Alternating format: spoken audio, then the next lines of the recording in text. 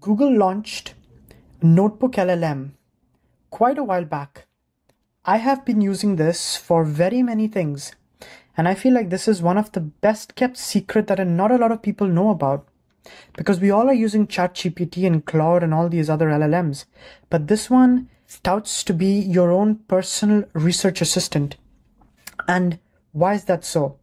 Well, we have other LLMs, but this one is going to be an aggregate for your sources, and it's going to make sense of all of that, and it will give you a summary of things, as you can see here.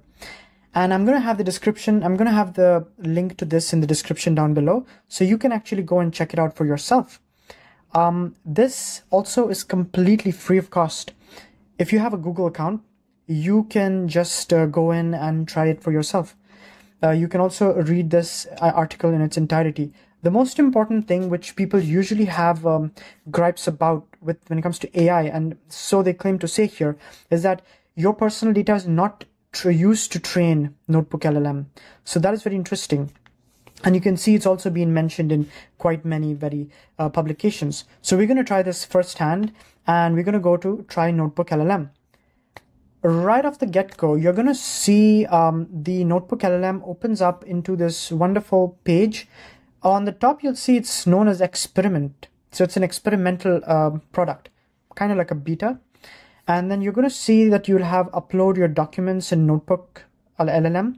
Will answer detailed questions or surface key insights. So we'll get into that. But first, let's look into one of the examples that's already been made. So when you first time come into this NotebookLM, this is what you're going to be introduced with. So we're going to go into the inventions of the light bulb.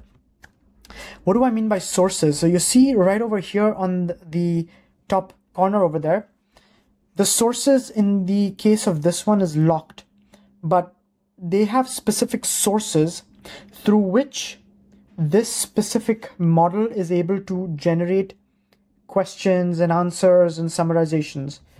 So they have given us here. Now, that is all nice and said. Now we're going to actually do one for ourselves, and we're going to see what is actually all that about. The minute you click on create, you can't actually do anything if you don't add sources. The core essence of the NotebookLM is that you need to add your own sources. As I've also mentioned earlier, it's an aggregate of all your own sources, and you can see right on the bottom here that it's up to 50 sources. So it could be a Google Doc, it could be a Google slide, it could be a website link, it could be a YouTube link.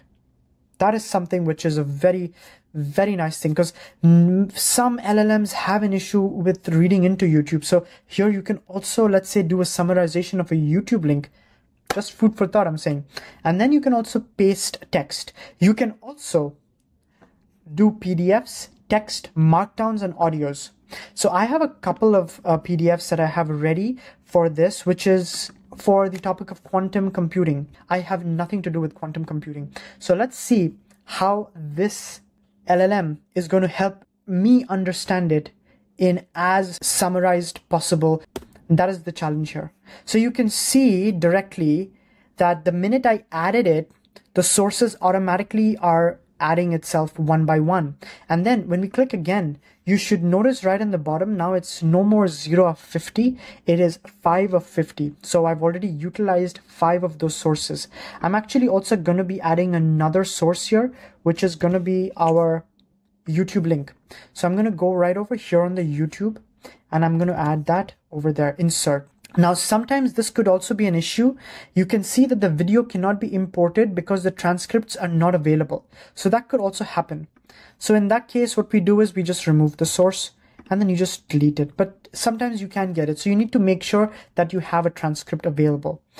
From this sources that we have over here, you can already see that I have a summary right in the bottom. The summary is saying that the text provides explores various aspects of quantum computing. The first text, BTech project PDF, discusses the applications of quantum states, focusing on their potentials for teleportations, etc., etc. You can see it. Now, they also give us some subtle prompts like help me create FAQs, study guides, table of contents, timeline, and a briefing doc.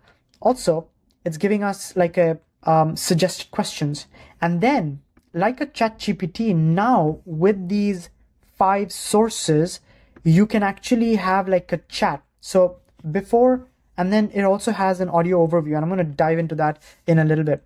That's I feel like the most interesting, and in my opinion, I have used it and I'm going to get into that. But okay, let's just say now how this will be used like a ChatGPT, as a own personal ChatGPT. Now you're going to see this will, again, as I've mentioned it before, it's not going to be showing information from anywhere else. It will only show information that it has been citing and giving references. So if you click on it, it's actually giving us a source guide and it's giving us exactly where it's come from. So imagine you have a coin. It goes heads and tails. There's a bit of an information. So here's the thing. You can pause the video here and you can read the summarization so you can see what it's about. It's like magic, but it's science. So, and then you can save it to a note. So now this part is where you are like a ChatGPT, and then you can say condense this summary. And then it's going to do exactly like how you would have other LLMs, but pertaining to my sources. And they're also giving us the in-text citations based on where it's coming from. So it's saying the Mosca PDF, the Mosca PDF is mentioned over there. Then over here, it's going to mention the Palical Rifle Intro to QC PDF. That's also mentioned over here. So you can see. And then here, instead of condensing, it actually expanded it a bit more, but you get the idea. And then it's also giving us more questions that we can ask after the fact. So some of the other LLMs, they do that. So you have like, what is a polynomial versus super polynomial dichotomy, etc., etc. So, okay, we're going to close the chat. And if you want to again go back, anytime you want to get back to the chat or not to the chat, you always do view chat and close chat. So it's kind of like a dashboard that just like opens up and you have nothing else here. But now let's say I wanted to add this specific thing to the note. So I'm going to save to note, and you see already something is already saved from my chat even before I use the notebook guide. So that's just amazing. So now we have this, and it's already also saying that you have the in-text citations from your own sources. So if anybody's doing like a college program or something, again, do make sure, because these are LLMs, always ensure to do your own reading and own fact checks and corrections. But that said, the citations and everything, that really does help, because other LLMs are not as helpful in that regard. In any case, now let's look at the other things. So this was from the chat, we got a saved response.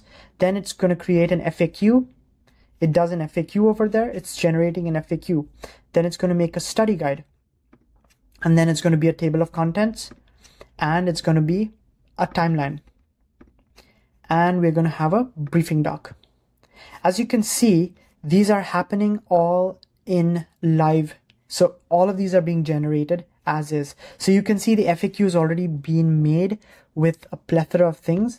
You can see here they're giving us a bunch of different like frequently asked. This is a briefing document. So it's giving us all the briefings from all the different PDFs that I have mentioned over here. And it's giving us all the different variables and everything, quantum algorithms, quantum complexities and everything. Then it's also giving us a computing study guide with answer keys. So it's giving us some essay questions. It's giving us glossary key terms. Even if it's super complicated, you can always find an easier answer. Like say, for example, for me, this would be something that I would still think about. I'm like, okay, imagine you are like a coin. It can head and tails. But this information, there's a bit more information. Now you can imagine a special coin that has both heads and tails at the same time. That's Quibbit, and etc., etc. So it's like, you have important academic information. Also, you can have information that you can get from the chats. That's not where the fun just ends. Remember, I spoke about audio overview. So I don't know if you've seen this going around, but these audio overviews are text only, and they're basically what they do is they're overviews of lively deep dive discussions that summarize key topics from your sources. So every source that we have, it's going to be kind of like an eerie podcast that you're going to hear between two people who are going to talk about the sources in a way that would feel interactive. So not only do you have text for text-based learners, you also have audio kind of a podcast. So if you want to make like a lecture notes into a podcast that you can listen for later, this is a huge thing. I have been using this myself for different kinds of research and different kinds of things, even on YouTube space. And it's been so beneficial because I am able to kind of create my own crunch of a podcast.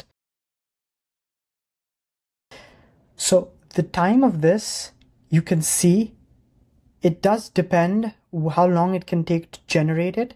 And also the length of the audio is going to be variable. In some instances, I've seen 7 minutes, 6 minutes, and in some instances, 15 minutes. And before I'm going to play this, you can also see there are a couple of options. So you have a playback option, kind of like YouTube. So you can go up to 2x. And you can also download this if you want to use this for other places. So here is what it's going to sound like. And because we have his untitled notebook, it's going to be automatically named as untitled notebook. And I'm just going to play the initial part of it. Let's just hear a couple of minutes of this. All right, strap in everyone, because today we are diving headfirst into the quantum realm. Diving in. Yeah, quantum computing to be exact. It's a deep one. It really is. And we've got a really interesting mix of sources to go over today. Everything from straight up academic papers to a student's BTech project, which I think really shows how broad this field is. Yeah, it's amazing to see this kind of crossover from the theoretical to practical applications. And it really speaks to how fast quantum computing is evolving. It really does, and how much it's capturing people's imaginations. Absolutely. So for anyone listening who maybe hasn't had the chance to really dive into this world yet, you get the idea. It feels like two people are having a podcast conversation. And in fact, if you picked it up, I don't know if you picked it up, but there was a little bit of an interruption in between each other. So that is something. A couple of days back, I did a video about how human-like the ChatGPT's voice is.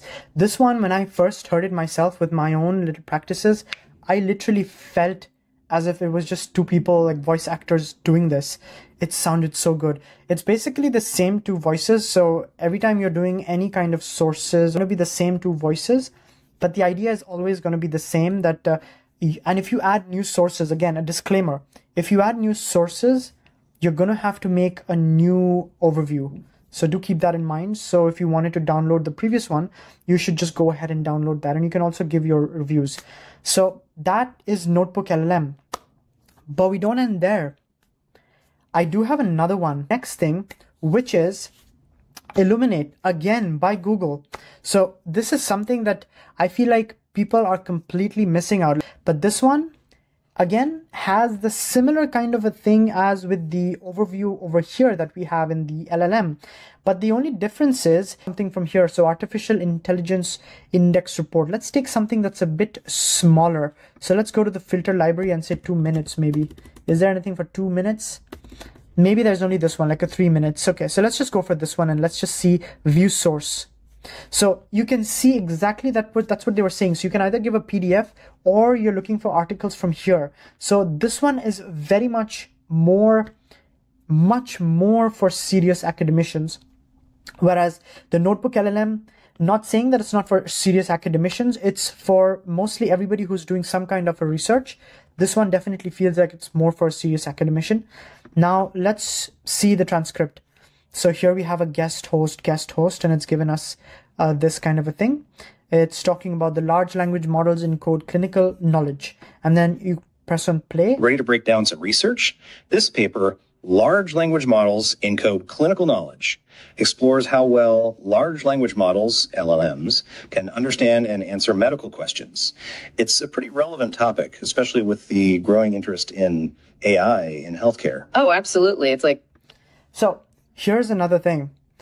Before we continue, and again, you can actually get this link down in the description below, because I'm going to have the link to this one in the description below. And also, you can also check it yourself. If you're in the academic space or if you're in the space for serious research, this could be something that you would definitely want to look into. The audio, the voices are a little bit different than our voices over here. What's the big deal with quantum computing? As opposed to this one? Can these super smart language models It's definitely a little bit different, but you can tell me down in the description, down in the comments below, if you think that the voices are different. Now, this is obviously the ones that power chatbots and write articles. So this is obviously, you get the idea, the general idea. And here it is more like a player, as opposed to in this interface, which is very different. You have the sources and you have like a box that comes out. but here it's definitely down in the bar, kind of like a music player. Now let's just generate one with the link that I have from this cosmology and astrophysical parameter inference. So let's just click here, and then I paste the PDF URL, found this. Let's put this here and then generate. They're also saying that this audio generation should take about 30 seconds. So as opposed to the previous one, which seemed to have taken a long time. And even here, the summary is just a 2-minute summary as opposed to this 13-minute. And you can just see right over here. If you click on play. This conversation is powered by Google Illuminate. Check out illuminate.google.com for more. Welcome to our discussion. Today, we're diving into a groundbreaking paper titled You Only Look Once, Unified Real-Time Object Detection. This paper introduces YOLO, a revolutionary approach to object detection. Voice is much more serious and not in a performative way. It's almost like giving a lecture. With that, if you liked this video, do feel free to like it and subscribe if you like the contents here. And with that said, you can also check out this video right over here, because YouTube says this is a good video.